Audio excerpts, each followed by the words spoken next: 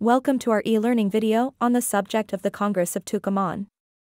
In this video, we will explore the historical significance of the Congress of Tucuman, which was a key event in the struggle for independence in South America.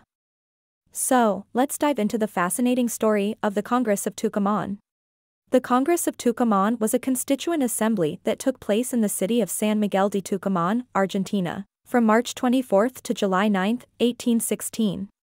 It was a crucial event in the history of Argentina, as it marked the declaration of independence from Spanish rule and the birth of the United Provinces of Central America, which later became the Republic of Argentina.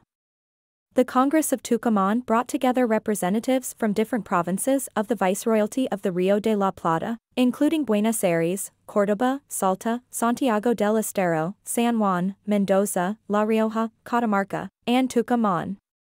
These representatives were chosen by local governments, and were tasked with the responsibility of drafting a constitution for the newly independent nation. One of the main challenges faced by the Congress of Tucuman was to find a balance between the aspirations of different provinces, and create a unified nation. The representatives debated various issues, including the form of government, the role of the Catholic Church, the relationship between the central government and the provinces, and the protection of individual rights and freedoms. After several months of intense discussions and debates, the Congress of Tucuman finally declared the independence of the United Provinces of Central America on July 9, 1816.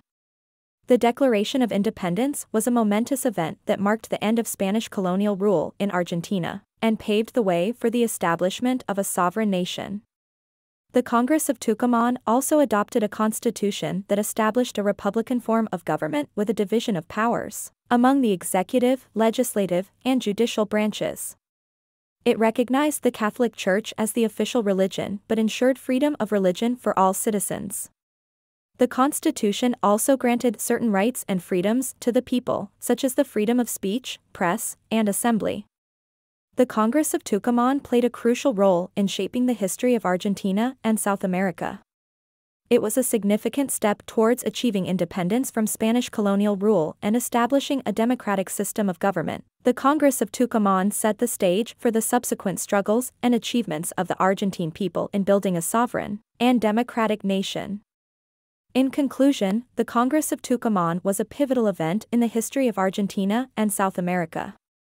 It marked the declaration of independence from Spanish rule, the establishment of the United Provinces of Central America, and the adoption of a constitution that laid the foundation for a democratic government. By understanding the significance of the Congress of Tucuman, we can appreciate the struggles and achievements of the Argentine people in their pursuit of independence and democratic governance. Thank you for joining us in this e-learning video on the Congress of Tucuman. We hope you found this information informative and educational. Don't forget to like this video and subscribe to our channel for more engaging educational content. Stay tuned for our next video, where we'll delve into another fascinating topic in history. Thank you and see you next time.